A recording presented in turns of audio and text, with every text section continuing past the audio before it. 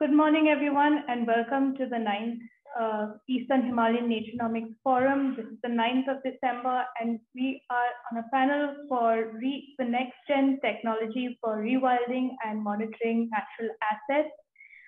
Through this panel, we want to explore how different technologies can actually be used and deployed for rewilding, with a special focus especially on satellite mapping technology today. And today we are joined by three panelists who've used technology extensively in their work, so in different ways to either drive conservation or sustainable agricultural practices. They are Stephen Krekels, the manager of VITO's remote sensing unit since November 2014. VITO remote sensing develops and operates space and airborne-based Earth observation systems that translate raw data into consumable information about population growth, urban development, agriculture and vegetation, natural disasters, and more.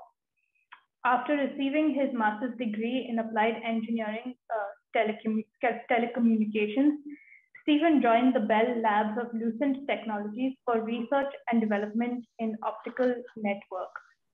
In 2001, he switched to the space industry and started working in Earth observation and satellite communication at Thales Alenia Space. Later, he moved on to NewTek, a leading Belgian satellite communication equipment provider, where he had different managerial roles in the R&D department until he became managing director of NewTek subsidiary in Berlin. Stephen likes to be at the sweet spot where cutting-edge technology, creative people, and viable business meet. He firmly believes that technology can accelerate our transition to a sustainable world. Michael Anthony is a business development expert in emerging markets and was instrumental in kicking off the microinsurance business at Allianz that has grown into a portfolio of 40 million people insured in several markets in Africa and Asia.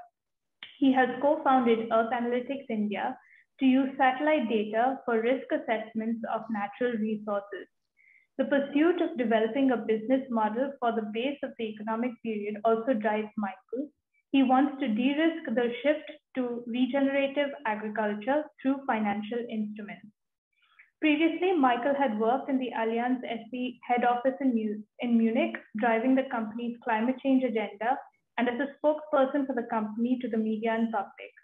Prior to joining Allianz, Michael worked as a journalist for German media outlets such as Spiegel from Israel and the Palestinian territories, and he founded and led a Berlin-based institute that connects journalists.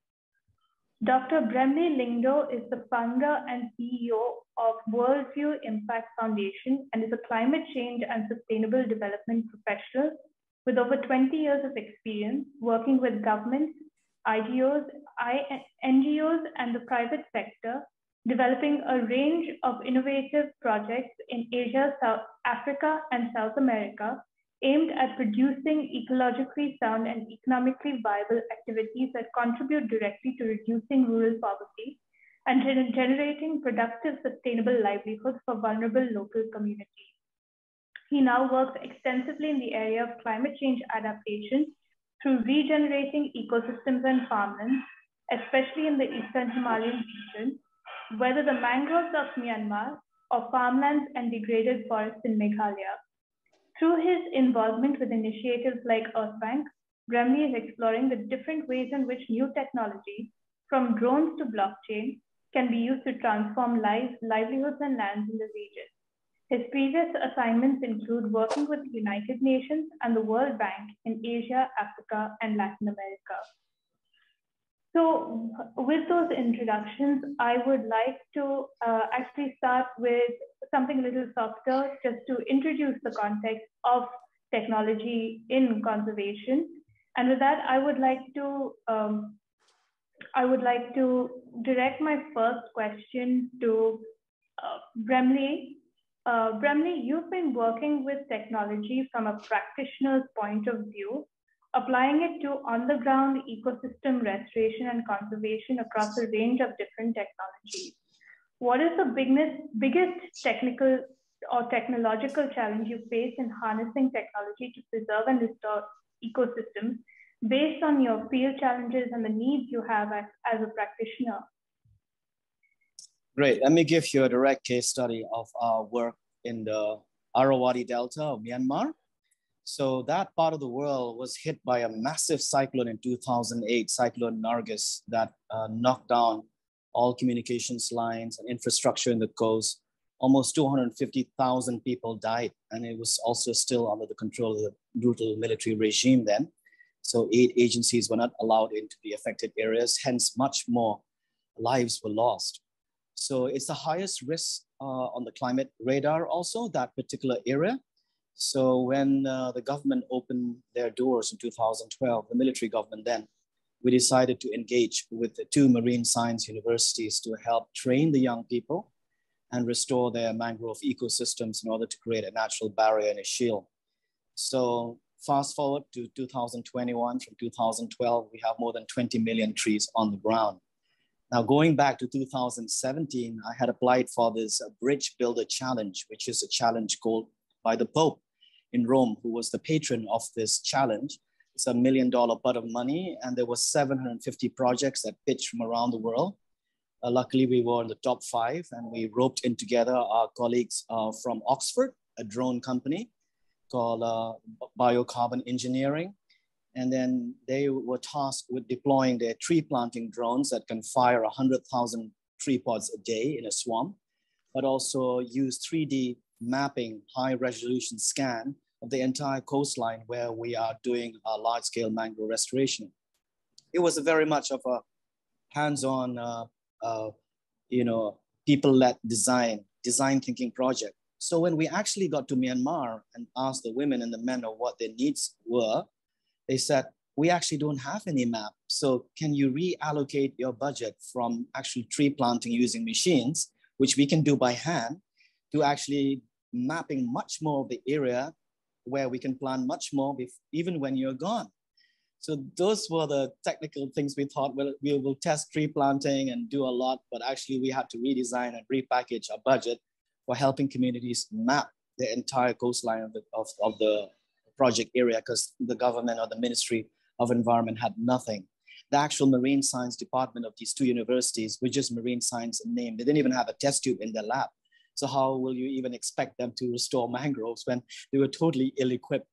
So we directed all the budget into training local pilots and mapping with 3-dimensional scans, so we can create maps for the community, which were then used by the VCS standard to generate the first ever blue carbon credits under the VCS protocol in 2018, using the maps, high resolution scanners, 3D maps that we use using both the drones and the satellites.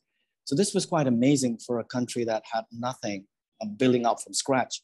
And then we also had to work with the government to transfer the land management to the communities. So the carbon rights will also go to the community, draft a new law for the transfer of management of forests. And after that, we also had to draft a new law on the Ministry of Environment and Forest to protect the little baby mangrove trees that are planted, so no one can touch them, and make them like a protected zone, marine protected zone. And with these 2 laws incorporated into our project, we were able to get the VCS blue carbon credits, VCUs, which were then selling at $5 to $10, and now selling at $30 per ton, because it's the first one in Asia. So that was quite impressive. So I'm really grateful we were able to use the drone technology and high resolution mapping and 3D scanning to help our communities map their ecosystems and train them on the ground to really work on large scale restoration of the ecosystems. That's it. Thanks, Bremley. That's a fantastic case study. So we'll come back to you with further questions, but now I'd like to direct a question to Stephen. Stephen, VITO has been working extensively on using remote sensing to map biodiversity and manage forests. What are some of the challenges you see in this area, and what are the opportunities for using technology to solve some of the key monitoring problems we face in conservation, for example, like how Bremley described? Yes, Joanna, thanks for having me on this panel. So indeed, VITO has been working for quite some time on monitoring of vegetation. Actually, we started back in '98, where we had a spot vegetation initiative and where we only had pictures of 1 kilometer resolution. So that's a bit tough if you want to help local people. But thanks to advances on Earth observation and on initiatives like, for instance, the Copernicus system of the European Commission, more up-to-date and more detailed information is available, and we totally leverage on those initiatives to do more. Yeah. For instance, one of the things, and also recently the additions that are possible and the analytics that are possible with machine learning techniques, deep learning things, they help us a lot. So for instance, we have recently been working with IASA, Austrian organization, to generate what we call Nature Map Earth. If you Google that Nature Map Earth, you will have the results of that project. And that's where we wanted to generate a map with that classified different prototypes or different forest types, like undisturbed, replanted, woody, and all of that. Yeah. The challenges there to make such a thing is that you need to have high quality and sufficient local data and training samples. So we for sure could leverage on things that the team of Bremley was doing that have very detailed, high level local information and combine that with more rough satellite information. What we also see is that apart from this local information, you need to have sufficient spectral information. And not all satellite missions have the right set of bands available for a thorough analysis. So, for instance, if we look even at a satellite that was designed for vegetation, like the Sentinel-2 satellite of the Copernicus system, we quickly realized that we need, for instance, the capacity of a cloud penetration satellite like Sentinel-1 to really come up with up-to-date and accurate information. And so by combining, for instance, those Sentinel-2 and Sentinel-1 image data, the SAR data, we can have a measuring point, for instance, every week, even in cloudy information. And that's, for instance, some of the challenges that we explored during the work that we recently have released, the world cover map that we have done for the European Space Agency. So this map is 10-meter resolution global information, and it's freely available. So anybody interested there, just Google ESA world cover, and you will stumble upon a worldwide map that has all information of the year 21 at a global scale, 10-meter resolution. I think 15 classes or something. Yeah? So feel free to browse around that. But of course, these public available data sets have also their limitation. And that's why we often also combine it with commercial initiatives, like information from the bigger providers of satellite data, being Planet or Maxar, and so on and so on. There we see that there is also a lot of interesting information as far as resolution is concerned, but also from the spectral side, it's still a challenge to have everything we want. So we're also looking forward there to technology evolutions in the area of hyperspectral satellite missions or hyperspectral airborne missions that give us much more spectral information. And that for sure will be very interesting to do classification and to do other types of stuff. Yeah. And of course, as also Bremley mentioned, LiDAR information coming from drone missions is also very important and can be combined. But that is actually also one of the challenges that we are facing. That is, all those different information sources are rather interesting, but it becomes a huge task to combine all that into one big piece of understandable information. Yeah? So although there is in different layers and at different levels and different resolutions, a lot of information available, combining all that into something usable in the field is often still a challenge. And that's why one of the things that we're working on is how can we standardize more so that the integration of different data sets is more easier.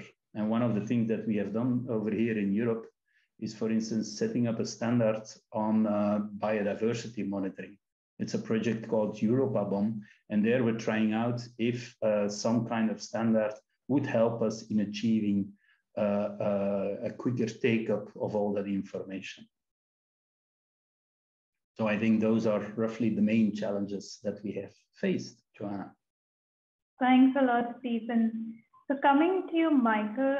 Michael, you've been working with the Balipara Foundation for some time now to do a forensic assessment on the state of forests in the Northeast region. So what are some of the challenges you've faced while doing this mapping, and what are the areas of opportunity that you see for further technological development? Thanks, Joanna. Thanks for having me. Yeah, we did some work in Assam, and something that was of interest to the Balipara Foundation was to understand where are tea plantations and how do these tea plantations develop vis-a-vis other forestry areas. And then, of course, in a second step, to also understand what is the evolution of tea plantations, or are there tea plantations being set up at the expense of forest wildlife.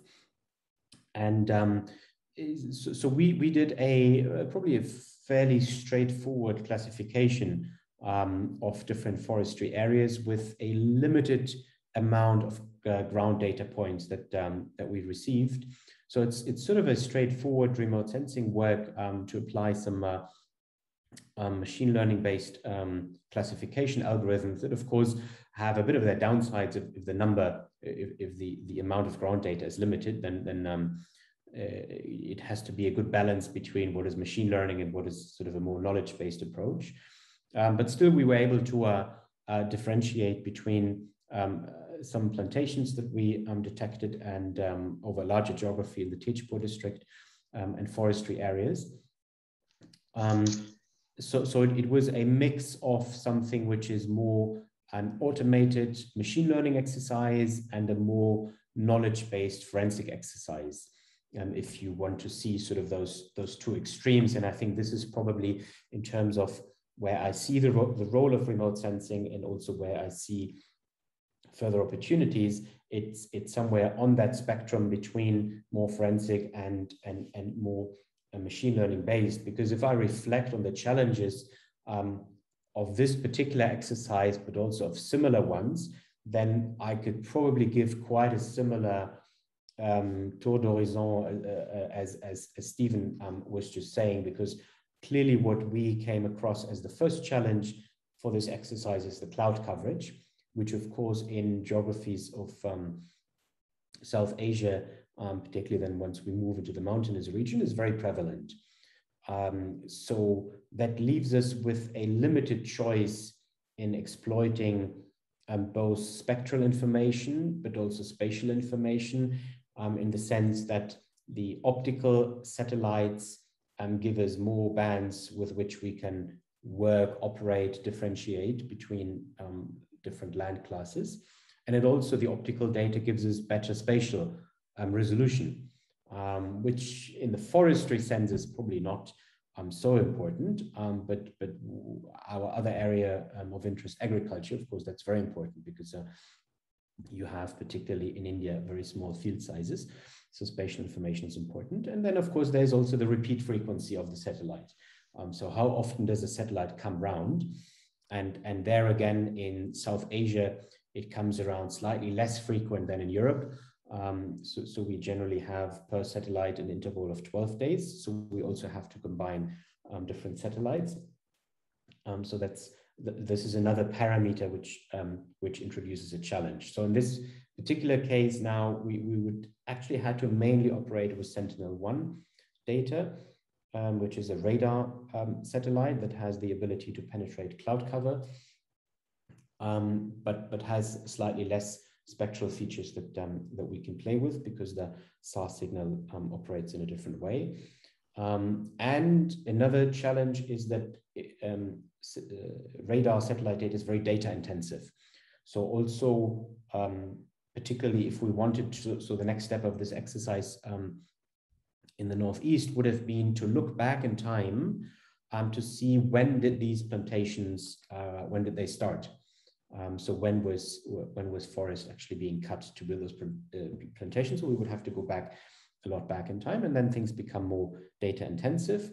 And that sort of brings probably an operational aspect. Now there are more and more tools available and platforms available that automatically pre-process data. So particularly for Sentinel, the processing data is a very heavy exercise. So that's something that can be increasingly dealt with. But generally, I think next to the multitude of variability of different data sources, they're also very heavy to process. So that's probably another challenge to reflect on. And I think something which maybe I can come back to later also in an exercise is to find the right balance between understanding the signal and understanding the context. So that for us is probably the main theme, and that also played out in this exercise in the Northeast. But I can leave it here for the moment. Thanks, Michael. So Michael, just to, I think, come back to you again on going a little bit more in depth. So you've been doing a lot of work through EarthAnalytics across India, and with your work, is there a specific case you'd like to highlight to kind of delve a little bit more deeply into what you've been talking about? Sure. I mean, I think one case which is currently on our desk as part of a larger exercise is it's called Soilify, is the activity name, is to understand and monitor regenerative agricultural practices. Because we see, well, first we see a heightened interest by, let's say, part of the farming community, but also part of international organizations or government initiatives. And our focus is very much India for that matter, to stop the degradation of soils. Because the degradation of soils is for large parts of India extremely risky from a food security perspective.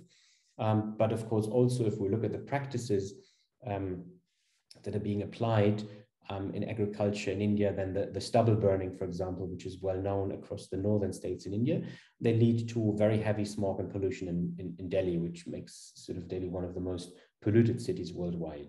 So that the practices, if you like, the non-regenerative practices, not only have an impact on the health of the soil in the long run and hence the yields, but they also have an immediate impact on the lives and the health of the population that lives in those geographies or neighboring geographies and cities. So hence there's a push to stop soil degradation. Now, if that is to be turned in a positive manner, then there's of course also scope to generate carbon certificates. And there would also be investment cases into, coming out of the conservation finance space. So this is an area which is which can also affect agroforestry, but it's of course now currently we're more looking into the plains, and I'll come to another more forest related project in a minute. But I'm just mentioning this because here again we look into the multitude of satellite data that is available and approaches that are available, and probably one class of satellite data that we put a lot of hopes in is the hyperspectral satellite missions that we're going to see probably a few more coming up. Also by the Indian Space Agency has one in the pipeline. The Italian Space Agency has one system up, and the Germans are also planning to launch one next year. And a lot of that will be free of charge. It will come at a good resolution, a good spatial resolution. So it will give us a lot more information to play with, to understand composition of soil, composition of plantations, type of forests, etc., which so far the industry, the remote sensing industry, has worked with a bit in the past on some of earlier data sets, but I think that brings a lot of scope. So that's one thought I think that is important.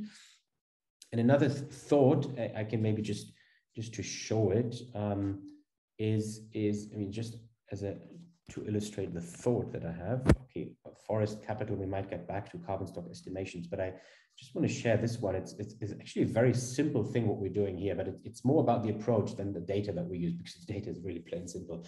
But the approach that we have here is we took some effort around deforestation. This is in the Jharkhand region, in Jharkhand state in India, and Koderma districts.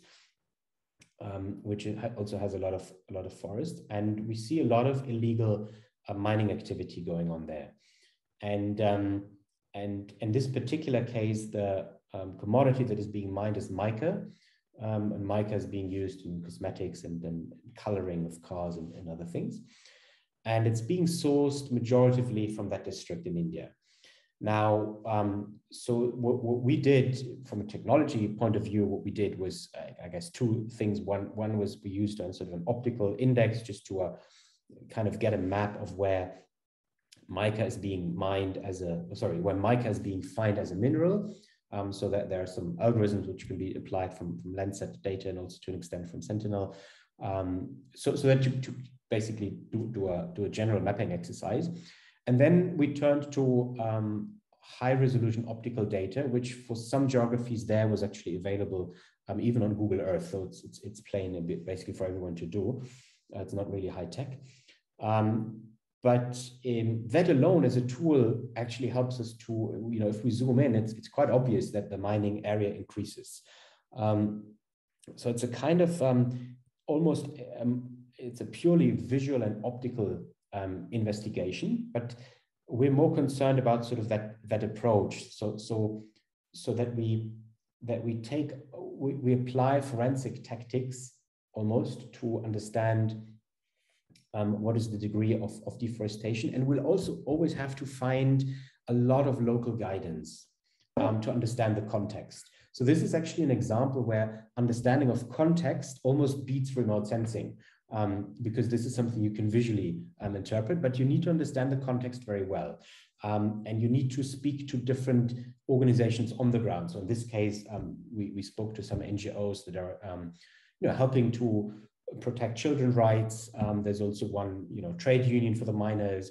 So they give us context and they tell us, when we had the COVID, the schools were shut, so all the students went back to the mines. So there was an increase in activity. So that helps us to understand the ecosystem. And our approach is balancing the remote sensing techniques, which can be sometimes very sophisticated, hyperspectral, and sometimes very easy, such as this one, but balance it with the ground information, so that we understand the context better. So this is one thing, one thought I want to highlight, which is not very technical. And the other one, which sort of goes along the same argument, is to see what we can do in a forensic manner, i.e. the local context. We can also do it in a more macro level way. So we can see, can we merge socioeconomic information with sort of more remote sensing sourced land cover type of information. So here is an exercise we did last year to kind of forecast the changes in land cover in the state of Telangana in India. And we actually, according to that software / input that we gave, was that we were foreseeing a decrease in forestry area by 12%. Now, that of course depends on the assumptions you take, as with any modeling, and the data you put in. So here it's mainly it's infrastructure development, but you could put in different layers. To give you an example, so you put in a layer of infrastructure development. So where do you see road activity progressing? Of course, if there are roads being built and also settlements will follow, then you need to make space. You could put in a minerals map, and then you could match the minerals map or commodity minerals map with what's the international demand for it. So now you have the green revolution, you have the e-mobility. So obviously there are a lot of such minerals that need to be mined, so you can match that one. And then of course you can have income level data. So putting in these different data sets and cross-checking it with land cover and also climatic data. So for the Northeast Assam, we looked into what are the forecasts of climate change, which would affect plantations, tea plantations, so that will have an impact.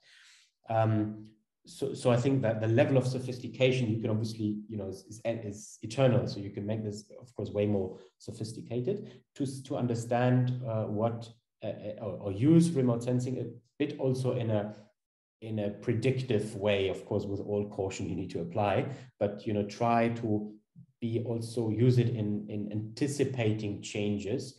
And you could then, for example, not something we did, but you could work on different scenarios. So you could, by work on some scenarios, then put in different input factors into the model and then work out you know, how land cover, or in this case, forestry areas, would be impacted if you assume certain scenarios. So that's the second example that I wanted to bring, just to again emphasize the point of finding a good balance between contextual information and making use of latest technology in remote sensing to substantiate that contextual information.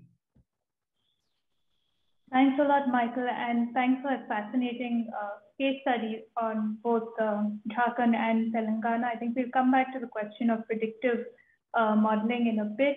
But now, Stephen, I want to actually ask you if, because VITO has also been doing a lot of work on the ground, specifically in biodiversity mapping and in forest management specifically. So what are the kind of cases you see emerging that are interesting from a technological point of view? Is there any specific case you want to highlight right now? Well, there are a couple of things that we have tried to set over here in Europe, where we're trying to set up a European way of biodiversity monitoring, but there are clearly still some challenges ahead. So as identified earlier, standardization is one of them, yeah? And that's what we have been investigating. So let me see if I can share my screen a little bit on this, on the examples.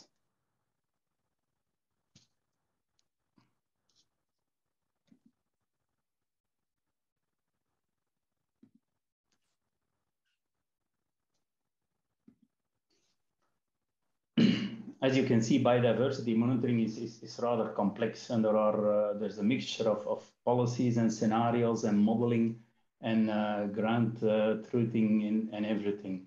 So biodiversity on its own is complex, and you need to really take it from a distance to really understand what's going on and to try to do something. And this, for instance, is what we try to do with some help of the European Union on the EuropaBON network, where we combine primary observations that, of course, include remote sensing technologies, but as indicated by Michael and by Bremley, you, of course, need to have people locally in the field that really can translate what we are seeing into local observations and into things that are really helping people on the ground. But also that needs to be structured in a way that it can be easily exchanged, and that not for every project that you try to set up that you have to start from scratch with gathering local information. And all that, the combination of those primary observations, they translate into a set of data and data cubes that are easily accessible, standardized, and already processed to some level, yeah? And that in the end will translate into things that can be used. For instance, one of the things that we're also looking at is how can we, from a science point of view, look at things, but translate that into a language that politicians and decision makers understand. And that additionally is quite a challenge. For instance, in this system, we don't include politicians in our research. And that's one of the things that we're exploring. How can we have people that are finally using these data and doing this decision making? How can they be included in setting up such a measuring system so that not only the content is right, but also the way that you want to transfer or bring the message to a bigger public that doesn't necessarily have like 3 degrees or 3 PhDs to understand the technology. Yeah. So, and that's one of the examples that we have done recently. I invite you to Google a bit on the EuropaBON word, and you will have more information.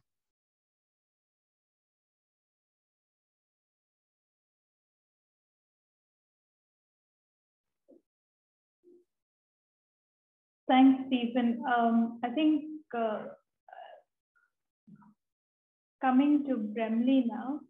So Bremley, you've been working again, you've been working on this from a different perspective, because we've been looking at this from very remote sensing from a remote sensing point of view, but you've been working both on the ground with remote sensing with a lot of different technologies. And there's been a lot of discussion lately about especially how blockchain can be used to increase transparency and enhancing accountability and eliminating deforestation in supply chains or in effective carbon accounting. And that is part of what you've been doing with EarthBank. So based on your work with blockchain technology, how do you assess its potential for a region like the Eastern Himalayas? Thank you very much for your question. Indeed, I'm more of a ground trooper, playing the role of Indiana Jones or Crocodile Dundee both.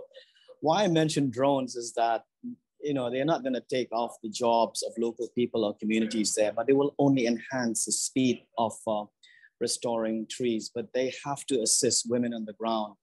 We have to focus on livelihoods and not just use machines to take over jobs, especially for local communities.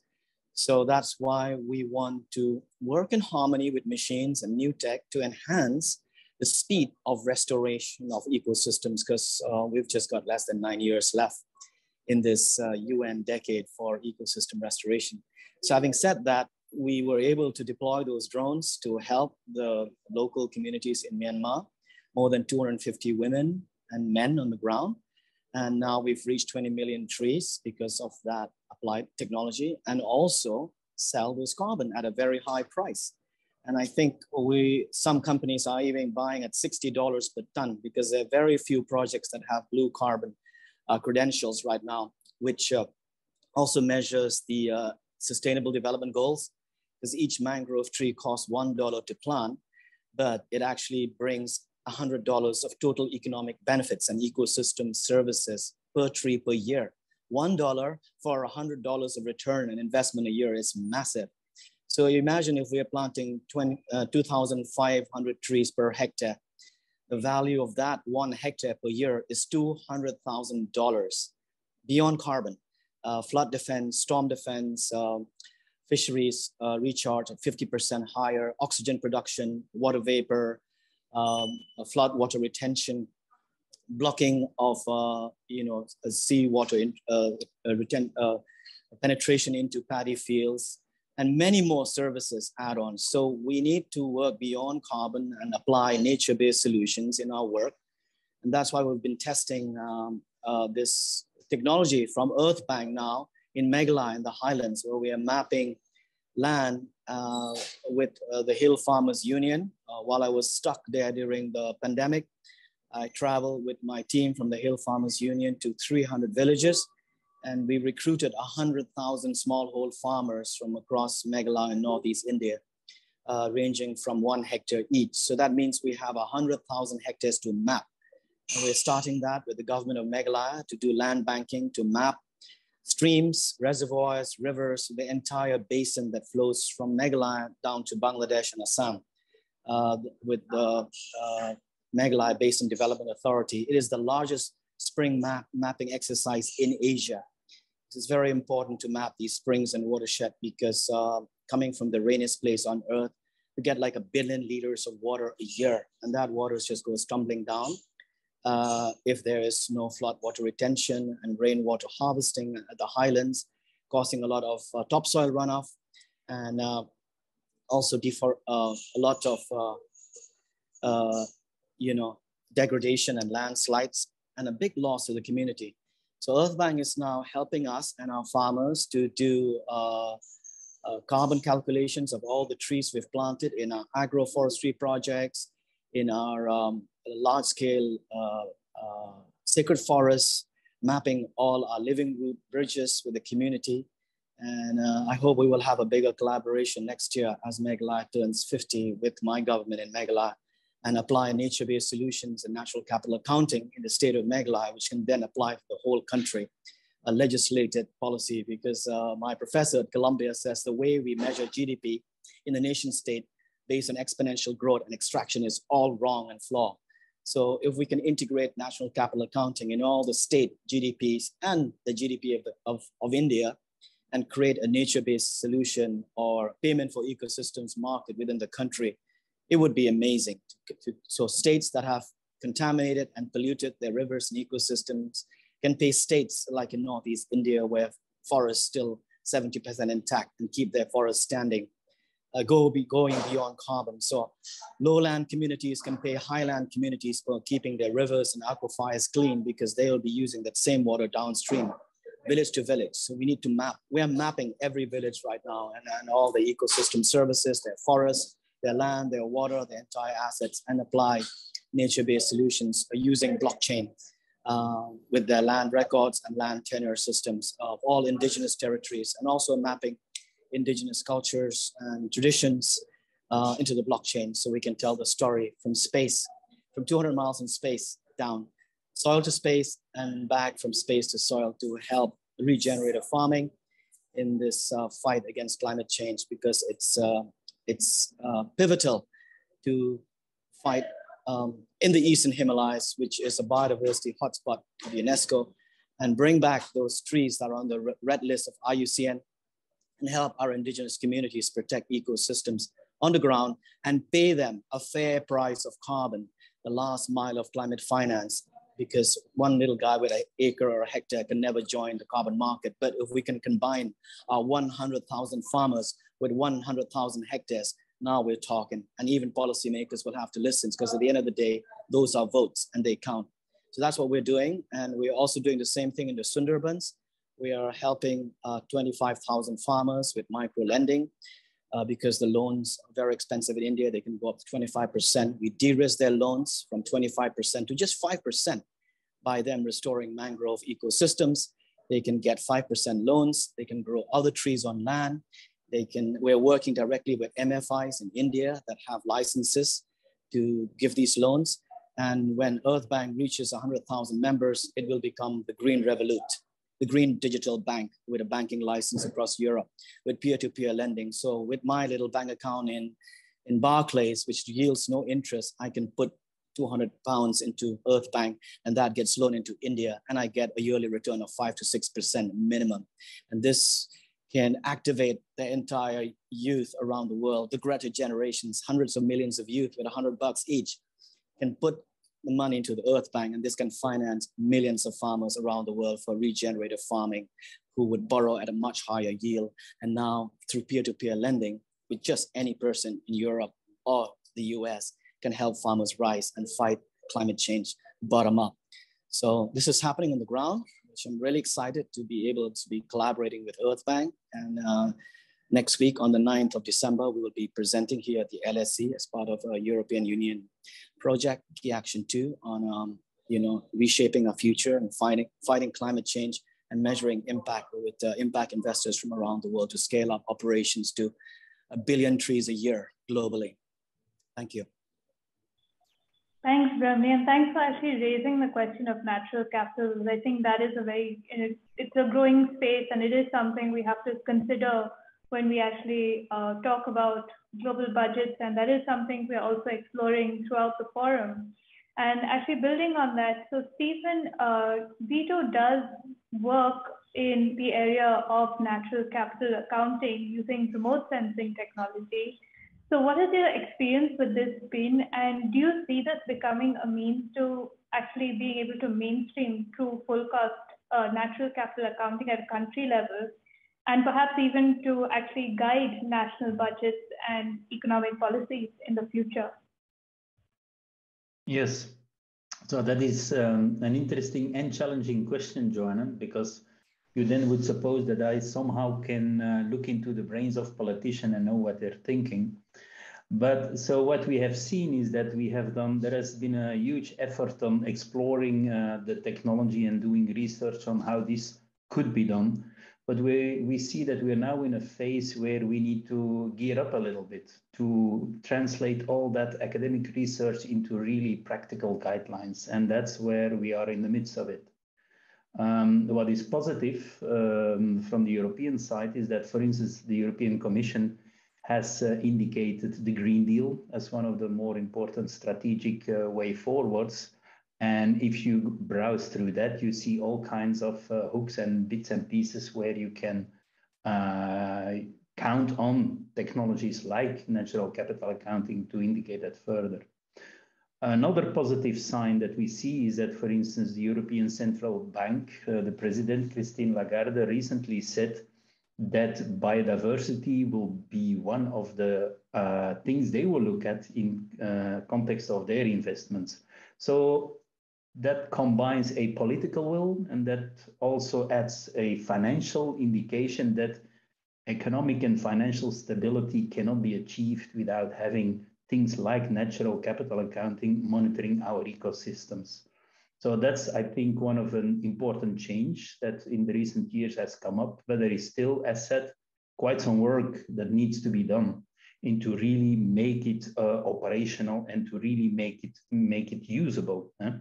So summarizing what we have seen so far is that a lot of the information is already available, but it's available for your own usage. There is no structural setup in which this technology is used or has been, is part of an essential technology. Yeah, it's more today like a passive monitoring, and I can give you all the information I want, but it's up to you to decide whether you use it or not. So we need some changes around that so that it becomes a must-do type of thing, where, for instance, in the European Commission, people are discussing on how countries will be forced to report on their natural capital accounting in a structural way. And indeed, like my fellow panelists have already mentioned, it would be a way to balance the GDP only way of looking at things. And it will be hopefully a way where organizations, both public organizations and private organizations, will take their decisions not only on economical parameters, but also will add environmental parameters and environmental information into the decision-making process.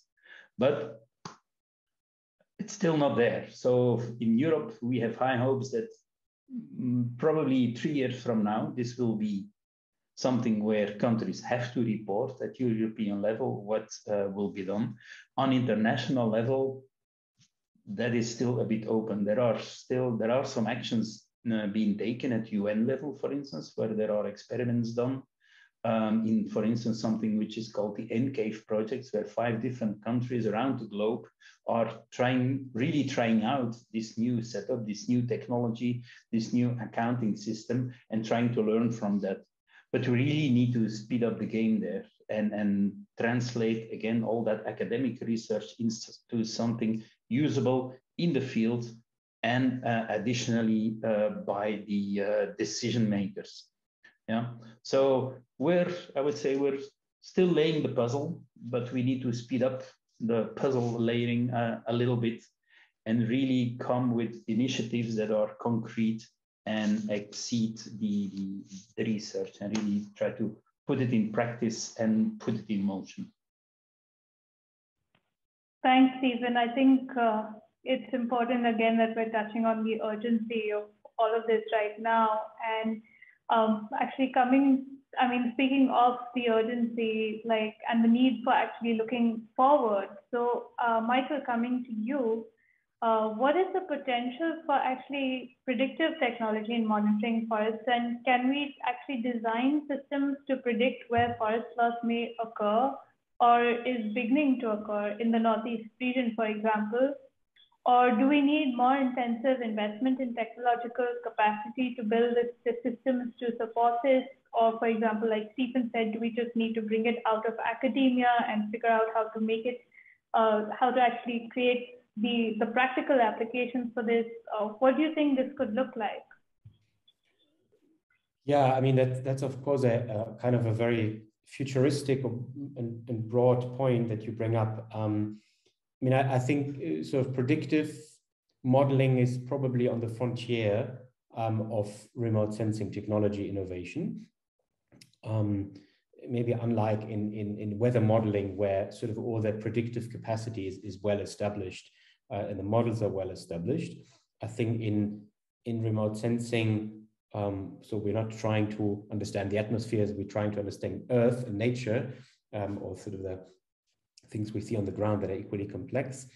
And I think remote sensing is currently still very focused, and probably rightly so, to understand what do we see right now and how do we account for it. So it also links to the point on the previous discussion on natural capital accounting, where I think the technology is developing quite fast and probably has a lot of the answers that eventually policymakers are asking for. It might actually have the answers even before policymakers are asking for it, because I think a lot of these things we can already account for, and the carbon market, developments in the carbon market help us because they give the most clear directives as to, you know, what are protocols that are being accepted in order to turn this into a carbon credit. So this is actually probably almost a forerunner of natural capital accounting, because anything that comes out of the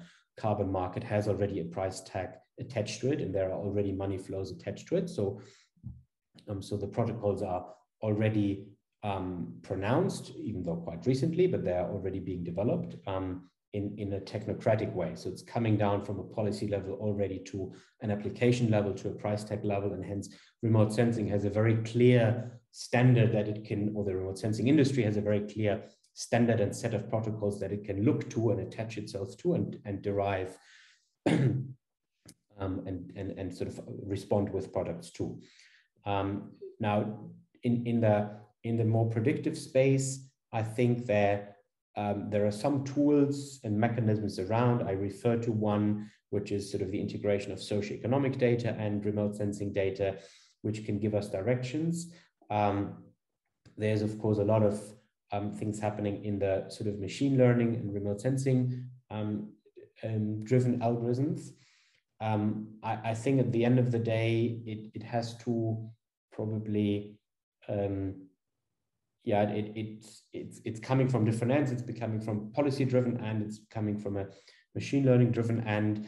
And I think remote sensing probably for some time will be quite busy and occupied to digest all of the numbers of new, not only satellites, but also, you know, spectral bands and ways to properly measure the status quo before it will then move on increasingly also to follow what the discipline in weather monitoring has done to also move into the forecasting space.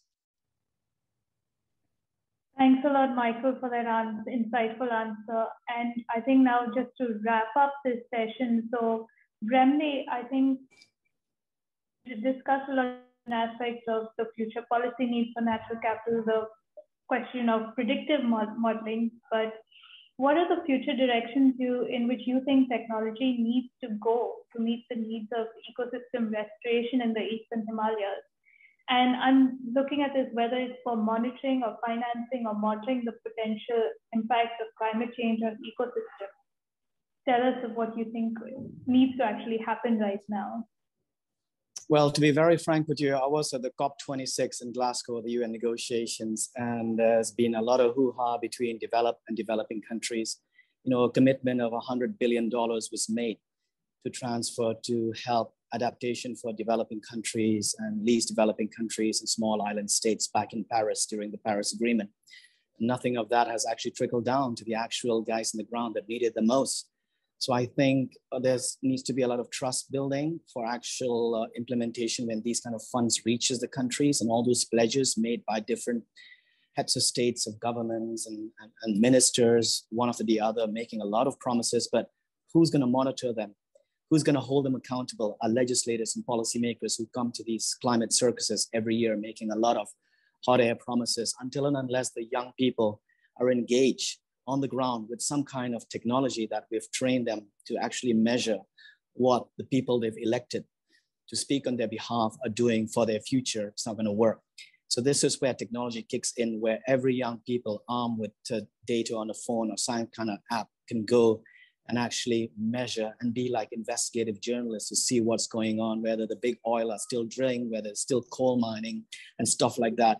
And we can reward these young people like stringers around the world with little technology they have.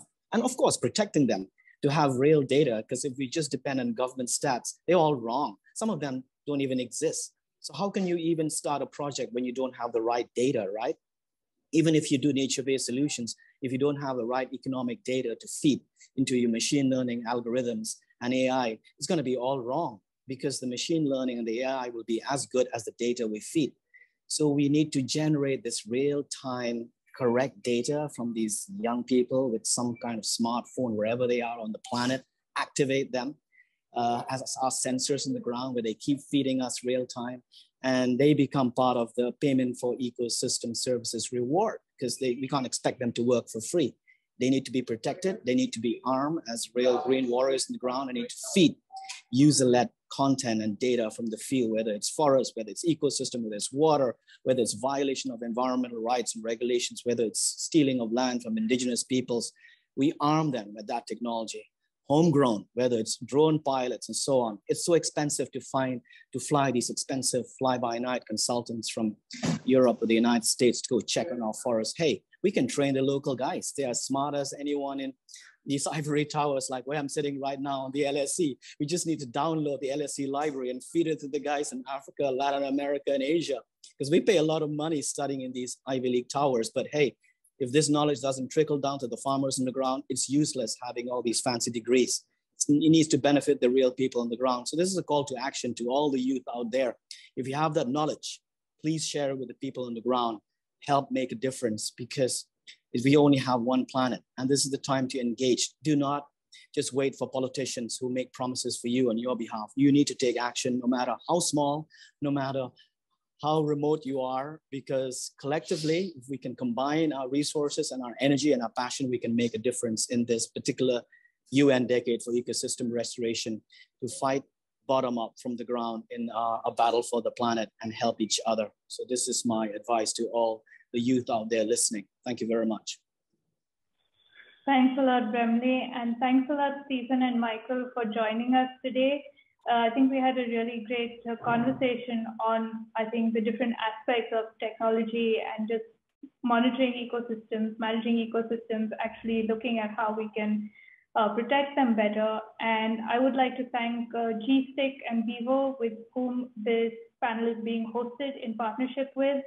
And thank you, everyone, for joining us again. Goodbye. Thank you. Pleasure. Goodbye. Thank you so much. Bye, Bye guys. Take care. All the best. May the forest be with you always. Bye. Bye-bye.